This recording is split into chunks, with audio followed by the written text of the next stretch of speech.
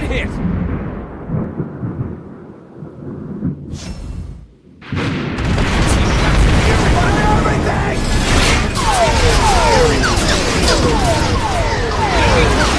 Even when you feel low, you can still go. Even when you feel slow, you can still go. Even when there's no hope, you can still go. I never answer to no, man, I still go. Go, go, go, go, go, go, go, go, go, go, go, go, go, go, go. Hustle hard, hustle every The situation is under control.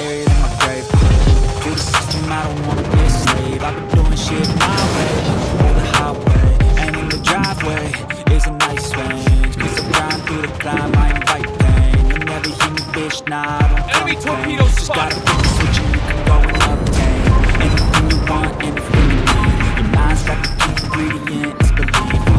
They'll deceive with the negativity, but I just slide right by that energy. Enemy ship Feel destroyed. low, you can still go. Even when you feel slow, you can still go. Even when there's no hope, you can still go. I never answer to no, man, I still go. Go, go, go, go, go, go, go, go, go, go, go, go,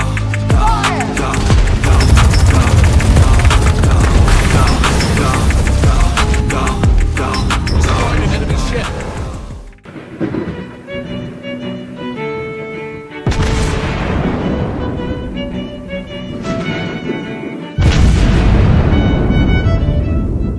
Hello everyone, and welcome back to World of Warships Blitz with Terry.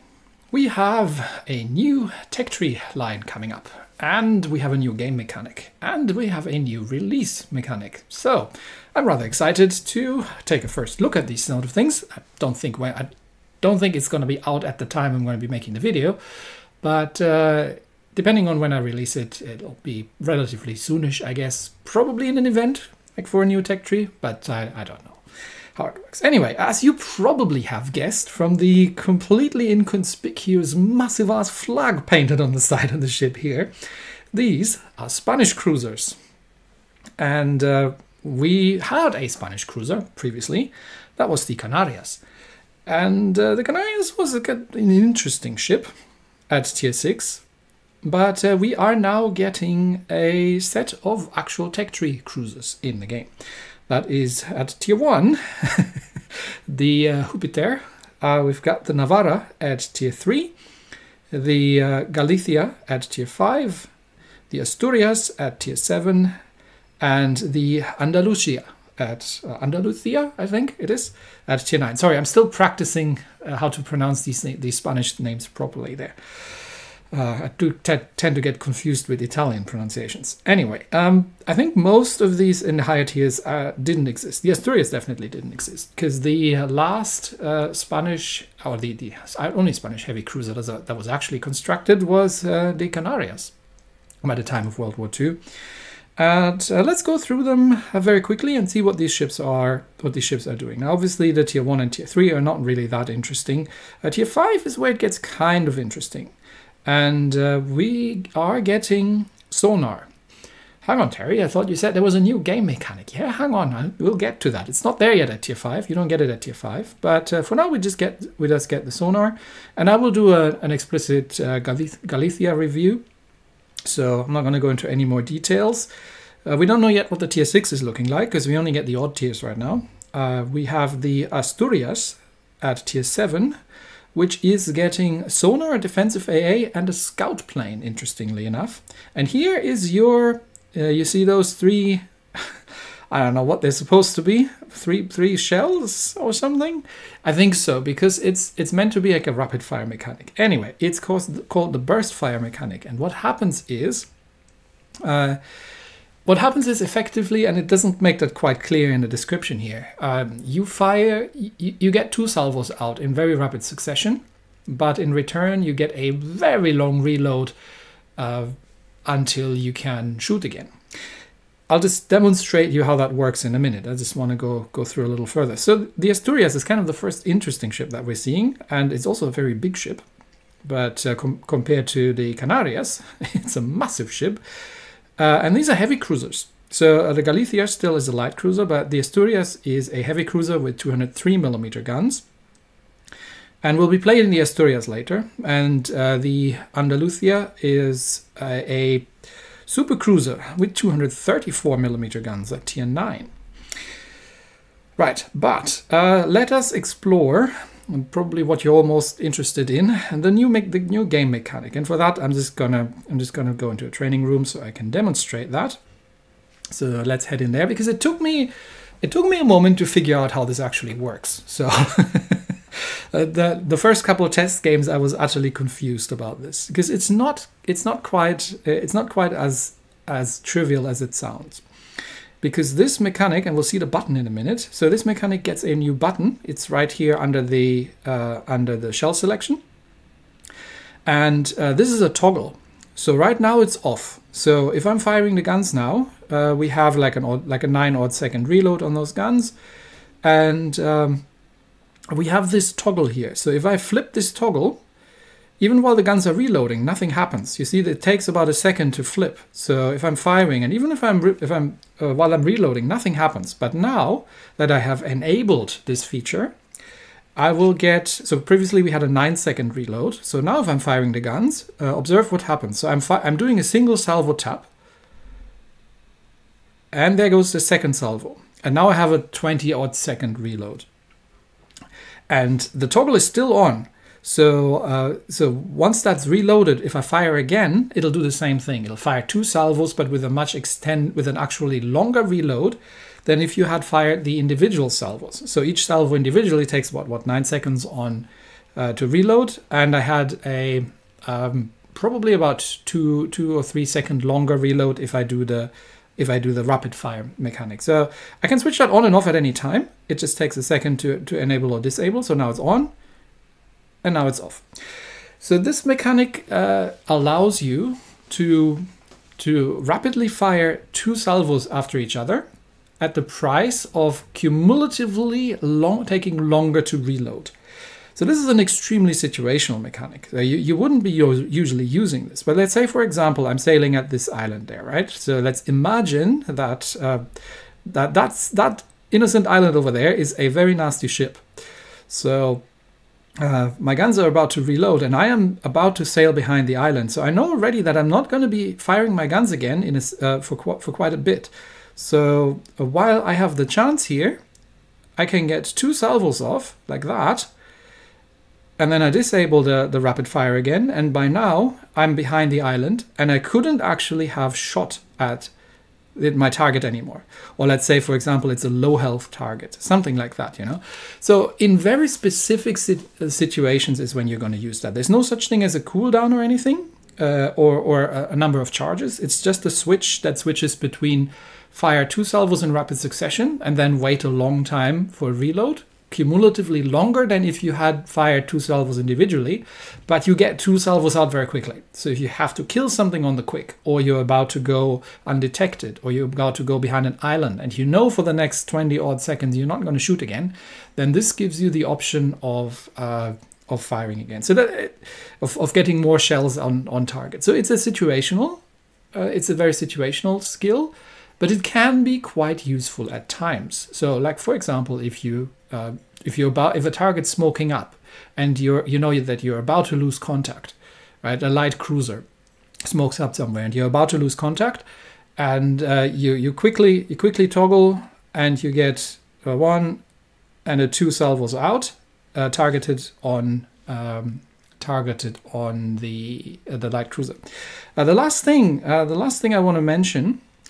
You see this button over here, and actually this is something I'm going to address here as well, because so many people have asked about this. How do I enable this? The manual fire. It's in the settings. You see the auto lock option down here. You can switch that between enable, then it's always on. So if I set that to enable, I don't have the button. If I'm going down here and set the auto lock to disable, I'm going to have the button either, but now I'm not locking onto anything ever, which is not something you want. So what you want is this one usually, because that allows you to disable autolock and to enable autolock when you need it again. Now, generally, especially with armor-piercing heavy things, I would usually aim at, say, deck plating for stuff. And if you are on manual aim, if you're locked on, then then both salvos will go into where the lock-on stays. But if you're on manual aim and you're passing, then the first salvo will go where you want it to, but you have to keep the reticule on target for the second salvo. That's just something to remember. Anyway, I think we spent long enough with that particular mechanic, so let's get out of here. And let us, for today, look at the Asturias. Now, this ship did not exist. The details here say something about Italian plans on Franco's Spain after the Civil War. But yeah, Spain did not have heavy cruisers past the Canarias class. So that is an imaginary heavy cruiser. But if they said Spanish, if they said Italian, so I figured, well, I will compare it to an Italian ship. And let us take a look at the Asturias. Well, first we'll look at the Canarias, because that one we already have in the game, and see how they differ. Now, both of them get sonar, but that's about where it ends. Canarias obviously being a tier 6 ship and significantly lighter armored, but what we want to look at are the guns. Now, the Canarias gets different guns, earlier guns, and they don't do quite the same amount of damage. What we can see here with the Asturias is that the armor piercing on these guns is significant. That's almost 1,000 damage at tier 7 on 203mm guns. These guns hit, and they hit hard. The Canarias, for some obscure reason in game, got secondaries, but didn't get any torpedoes. So even though they were based on, oh, don't let me lie, what was it? Was it a town class? I'm not sure. Could have been a town class, British light cruiser design, and definitely had torpedoes. But in terms of guns, we see that there's a significant difference between the premium and the tech tree here at tier 7, more so than you would usually assume. So let's compare her to the Zara then, because there we have an actual Italian ship. Now, obviously, the skill set's completely different, but that's not what we're here for. So hull-wise, quite comparable. The Spanish ships are quick. She's got the same. She got the same relatively poor turning rate, so you can definitely see the sort of Italian heritage that they've pulled in there, of a slim, long, very fast, but not very maneuverable ship. But these things do she does a 34 knot base speed, which is very nice.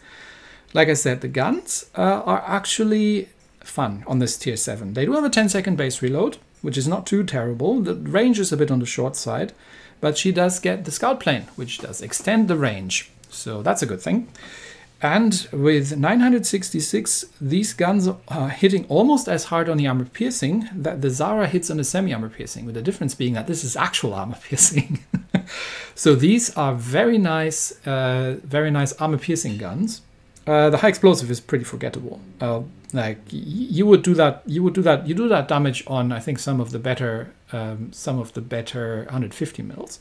6% fire chance is okay, but usually, unless you're shooting at battleships and are trying to set fires, if you're not trying to set fires, even at battleships, it's often better to just stick with the armor piercing. It's just so good.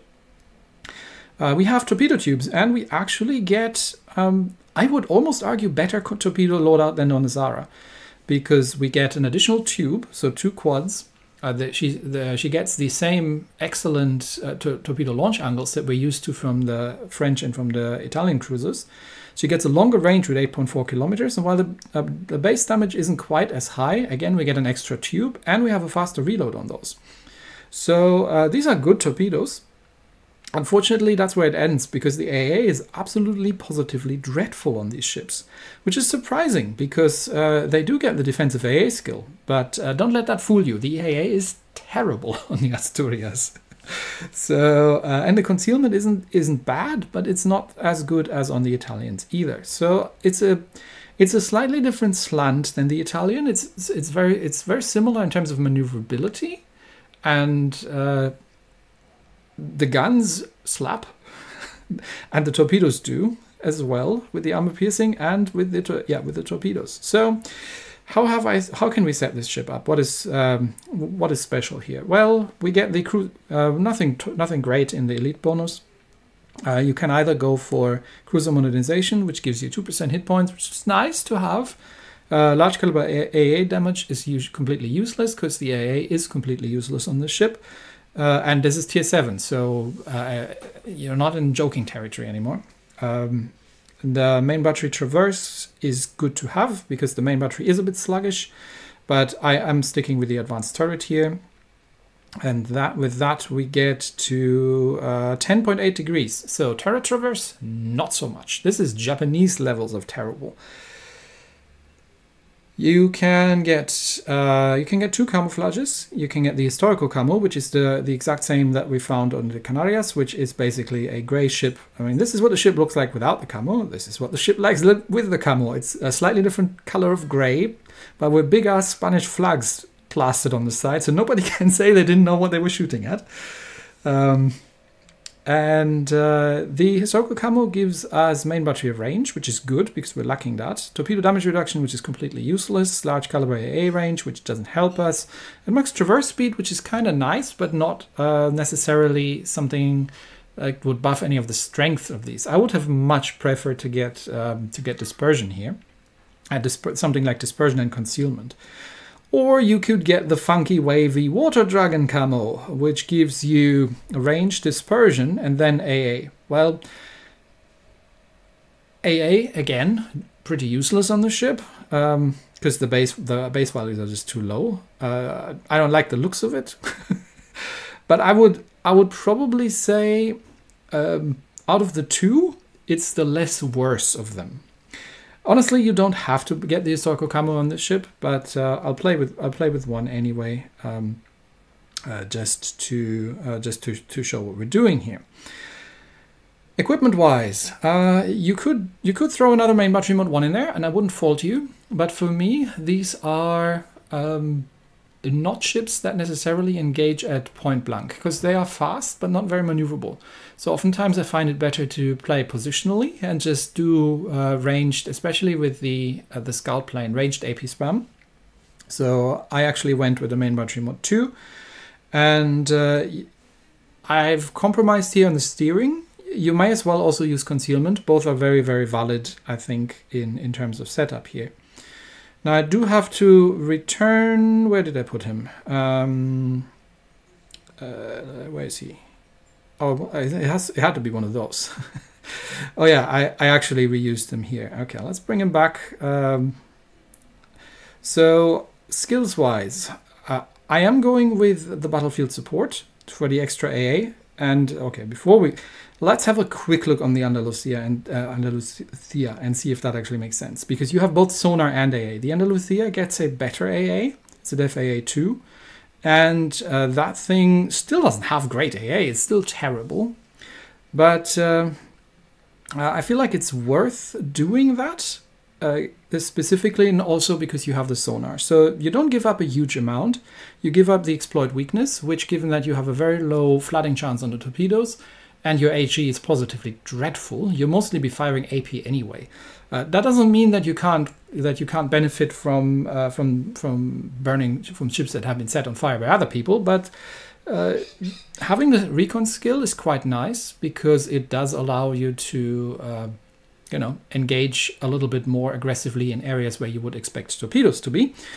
And in that regard, I may as well just go with the full support cruiser setup here. But I wouldn't fault you if you'd said, you know what, I'm just going to go left here. I'm going to go torpedo alert. I don't really care about the sonar. I'm going to get victorious charge and exploit weakness. That would be a totally viable setup as well. Personally, this is my support cruiser player bias, I'd say. You don't have a precise aim, so you can go for an HP build and use both the survivalist and the fully prepared. You don't get smoke screens, so you can get the extinguisher skill. And you don't have a speed boost or anything. Definitely APCS on these ships. And you could go Giant Hunter. You can go Horizontal Protection Expert. It's not going to make a massive difference because your deck armor is not going to be very thick. So a 10% additional is not going to help you an awful lot. But out of the three, I think they're all valid. They're all valid to take. Anyway, the first game I will be playing in this ship, I will only have a level 7 commander and regular consumables, and in the second, and no historical camo. In the second game, we do the fully decked out. But I don't think it makes a massive difference on these ships. APCS is a very nice skill to have, though. Anyway, I think I've been talking for long enough. Let's get into some gameplay. In the first game, we find ourselves in a Tier 8 game, facing Black Veneto, Roma, California, Nagato, Atone, Tallinn and Nakatsuki, and playing Domination on Haven, which is a fun map. Against destroyers, surprisingly, especially without the APCS, the armor piercing is pretty good, actually.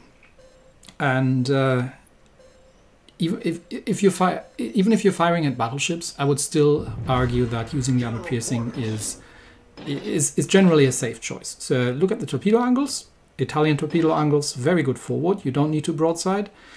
The gun turret traverse is absolutely dreadful, and obviously you only get 8 guns. But the dispersion can be quite on point, actually, to the state that sometimes you have to actually manually aim because it is too precise that the auto aim pulls it down somewhere where you don't want it to be. But anyway, very fast ship, so I'm going to be heading into D-Cap.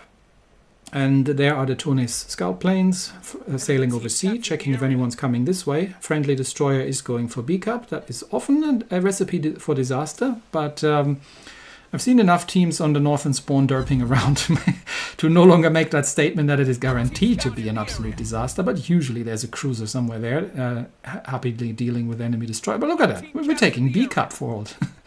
So yeah, sure, why not? We'll take 3 capture circles if you can hold it. That also often means that something's coming the long way around. So if you see, and there I am already detected, that's the Tone. So there are torpedoes in the water, hydro up. So if you see this, that often means that some of the enemy team is derping around on the northern side. Yeah, and there's the Roma already. But Tone is attracting too much attention for his taste, and I am getting shot at by California, which is not something you want to be. So I'm backing off a little and just keeping an eye on the Tone, and definitely now I'm using the rapid fire because I am trying to go defensive, and that means the Tone is going to be out of my range, and I'm not going to have anything to fire at for a bit until I get back to seeing that Roma over there. Yeah, I've seen him. I've got torpedoes ready for him. But that's a situation where you can use the rapid fire, because that allowed me to get 2 salvos off at the Tone. Let's get the scout plane up to see if we can spot if it can spot the Roma. I don't actually know if that works, but I would like to have a scout on. There's the Roma, and torpedoes away. And then I'll leave that to the Luca Tarigo, and I will start dealing with that Nagato over there. From long range, I don't want to get into a close range engagement with the Nagato, so let's slow right down, make sure we're not sitting broadside onto Roma. And yes, these armor-piercing shells, they can hurt even battleships, and you don't necessarily need to weak spot target. 3 torpedoes on the Roma, but you can full pen battleship decks without too much trouble. So going for the manual aim here on the Nagato, and yeah, the ones that hit the deck are doing full penetration, so quite reliably. You don't need to bow stern aim with these armor piercing shells. So, but you can obviously.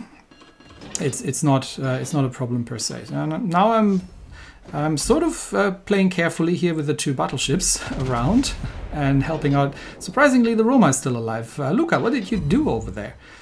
Anyway, one of our battleships is over at B-Cap, very alone and unsupported. We have lost 1 battleship, and it seems that, yes, we also have lost B-Cap. So we're behind on points at this stage, and that means I am going to have to head over there and help clearing out these 2 battleships from the northern spawn.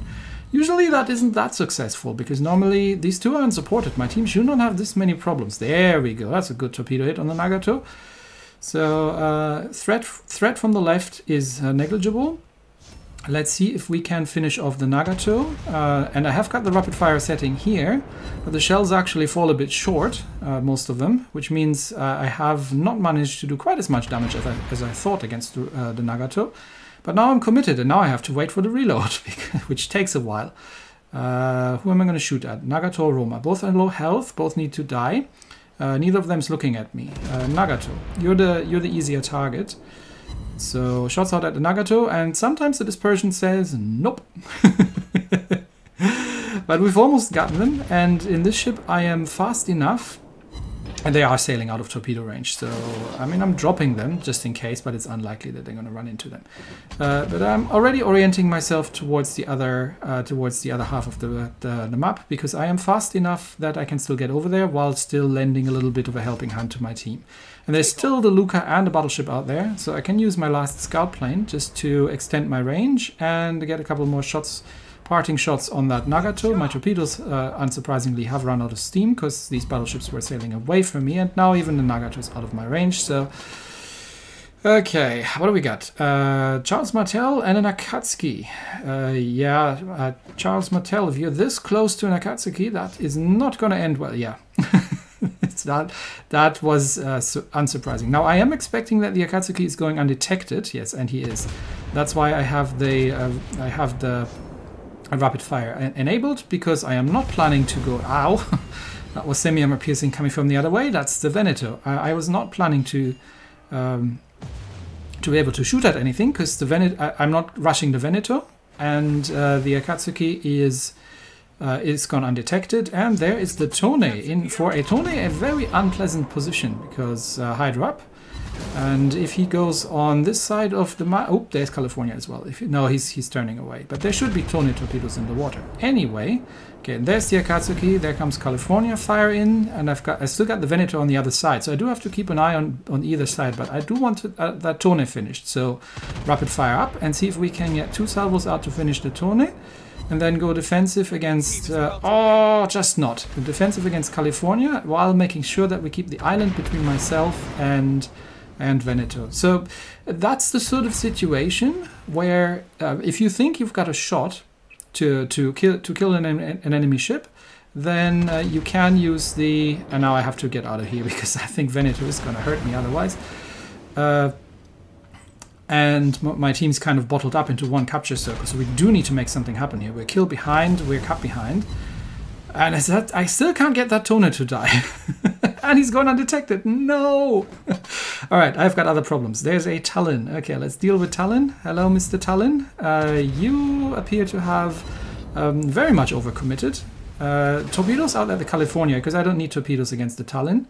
I can just enable the rapid fire. We've got 10 seconds left. Rapid fire out at the Talon. Can I get the Talon? Yep, I can. And I don't think we have time to torpedo the California, but that took down the Talon, although unfortunately it still wasn't enough.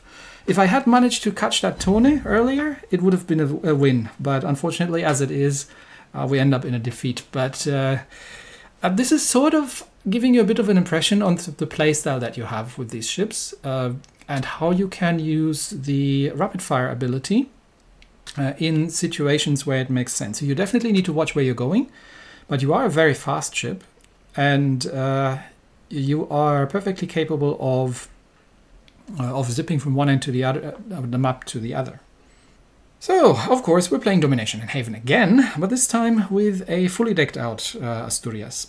We are in a 5v5 against, again, it's a tier 8 game, Enterprise, Poltava, Colorado, Albemarle, and an Akatsuki. And a Colorado. One of the Colorados and the Monarch are bots. And in typical fashion, I have forgotten to load up the premium heals. So, I should have been able to heal a bit more back, but yeah, I have kind of forgotten. Spawning in the same place as well. And yeah, just remember, just because you have defensive AA doesn't mean you're in an AA cruiser. The ship is not very good. But that said, you know, it's better to have it than not to have it, I guess. Anyway, I would have loved an engine boost instead of the defensive AA on the ship, to be honest. Or better AA base values, but we'll see. Anyway, we are going to rush D, and it looks like this time around the destroyer on the friendly team is going to go for C-Cup. Especially with a carrier around, you definitely don't want to rush B, because you will be spotted and you will have all the things shooting at you. Although, I mean, he doesn't know that I'm on this side and I'm the only cruiser in here. Otherwise, it's just battleships. Anyway, making use of the good base speed, taking D-Cup, and then the plan is to head out into C-Cup and get the guns on the starboard side, just to be ready in case anybody of the enemy team is going north. We're going to be carrier scouted in a second here. Yep, there we are. Definitely up just because I've got 4 of them. I might as well. And that is the bot Monarch. So, and there's the Albemarle as well. So there are likely torpedoes in the water, which means I do not wish to get any closer to this. But I am having a fully broadsiding Albemarle. So rapid fire up. And 2 salvos out, torpedoes away, and then I'm going to get myself behind the island. And that's why I'm using the rapid fire. There come the torpedoes, that's why I've got the sonar running, so I can see these coming. That's why I've sent the rapid fire, because right now I can't shoot at anything anyway, so I might as well just use the time to reload. And as you can see, we have not shot any planes down. But torpedoes, and yeah, of course, you can't blame the Albemarle. He couldn't know, because the Spanish cruisers aren't out yet, that I actually have torpedoes. So torps out at the bot Monarch, and friendly bot Gneisenau is doing ramming speed. This is Blitz, doesn't have any effect. And yeah, that was the kind of trollish dispersion that you sometimes get. Monarch bot is twisting and turning, but it's not gonna be able to avoid all the torpedoes. And this is what you can do if you hit the deck of a battleship with these armor-piercing shells. That is a lot of damage. And if you're just aiming too low, you're hitting the belt because of auto-aim. So again, manual aim in these kind of situations really, really helps. Anyway, Aki, do you need help with the bot Colorado? That's a full health bot Colorado. I don't think Aki has the firepower to one-shot that thing. And bots can be quite nasty. So manual aim up at the deck of the Colorado this time. Shots out. Just remember, if you're using the, and that was disappointing, if you're using the rapid fire, you have to keep you have to keep on target. Aki gets torpedoes away. Colorado is flooding, and that should, yeah, with the help of the carrier, that should work out. So I think we can forget about the Colorado. Yeah, he's dead. Then we can retake the capture circle and begin shooting at the Poltava. Get me a bit of a better angle. And I am aware of that Akatsuki over there. And yeah, that's what we would like to see. There's the Akatsuki. So careful with torpedoes through the center channel there. And shots out at Poltava. Poltava goes undetected. I didn't know these things were that sneaky, and shoots back at me. So a dive under the shells. Yep, good engines on these ships as well. And now we have Akatsuki, so sonar up against potential to... Oh, and he goes undetected. Dang it! There he is. Okay. Detected again. Rapid fire up and see if we can get 2 salvos out. If you only have half your guns available, then obviously only half of your guns, and he turns away. So only half of your guns are going to be able to actually get on... get the second salvo off, because if the other ones are either reloading or not on target yet, they're not going to fire. So now I'm waiting for my first turret. Okay, that's a dead Akatsuki. And wait, did I miss? How did I miss that? Okay, friendly Aki has taken him out. All good. And I think, yeah, we pulled a kill ahead. We're still 10 points behind because of capture circles. But Magi's coming up. Poltava is coming under air attack. And yes, I know he's right there. I'm coming. Don't worry, I'm on my way. I'm just helping the carrier with my defensive AAA, not shooting even the fighters down. I could use a scout plane about now just to get the range on the Poltava, but now we'll just still haven't shot plane down. This is with oh there I've shot the fighter down. This is with the defensive AA active, by the way. And chasing down the Poltava. And hello, Mr. Enterprise. Let's see what we can do here. Still helping out with the enemy carrier fighters. Not shooting them down, but doing what I can here. And I'll try to get my turrets around, but we can probably torpedo drop the Enterprise and keep... There we go. I've shot 1 plane down so far. Probably get torpedoes at the end. No, Enterprise is in a full turn, so I'm going to wait to get my guns around. And enable the rapid reload and see if we can, because the Enterprise is now going to get torpedoed. So at this distance, a rapid reload up, shots out, and torpedoes out, and then we'll wait for the reload for the Poltava. I just wanted to do as much damage to the Enterprise as I could before things. And Poltava shoots one of my guns down. That's unfortunate, because that means the next salvo only will get 12 shells out. instead of 16. So there they go. Can we get the Enterprise? Just not. So Akizuki take it out, and Poltava survives on like 1 hit point or something. If he hadn't shot off my gun, I would have had the Poltava here with the rapid reload, with the salvo fire. But as it stands, Aki takes him out as well. And there we go. So that leaves 1 battleship. We've got all the caps. So I think, despite the fact that that Akizuki is almost still full health, so we're all good. Yeah, keep your Akizukis alive. They're useful. Yeah, Spanish cruisers, especially the Asturias. This is a good ship. Reminds me very much of the Zara, playstyle-wise, and it's you've got pretty usable torpedoes with great angles. You've got a fast ship. You've got hard-hitting armor piercing, which does a lot of damage if you can get the full pens done, even against battleships. So that's a. I'm not sure where that Colorado is going, if he's going forward or backwards. I was going to send it out just in case I can, because we've only got 10 seconds left, so I'm overshot. It's fine. The gimmick with the salvo fire, you have to use it sparingly. So don't leave that on all the time, because it leaves you really vulnerable, because you have a very long reload, and you actually get a lower DPM with the salvo fire on, or with the rapid fire, whatever it's called. You get a lower DPM with that, so be aware of that. It's only for specific situations when you know that you're going to stop shooting anyway, because there's an island in the way, you're going undetected, you know, stuff like that, or you're turning away and you just want to send more shells downrange. But this is a good ship. I enjoy this cruiser very much. The AA could be a bit better, honestly, because the Def AA feels kind of useless if even with Def AA up the whole battle you only shoot 1 plane down. But it's still a tier 7, so you know have to make some compromises there. But this was a very fun cruiser, and I'm enjoying that mechanic as a sort of very tactical thing that you can use in games in certain scenarios. That's it for me today. I think it's been keeping you here for long enough. We are going to be looking at the other tiers, the tier 5 and the tier 9 still. So I will have the individual reviews for these coming up, and as soon as I get my hands on the even tiers and they come out of embargo, then I'll be looking at those as well. Although I am still on holiday, so not before May. This is part of the pre-recording. Anyway, that's it for me today. Thanks everybody, and hasta la vista, baby.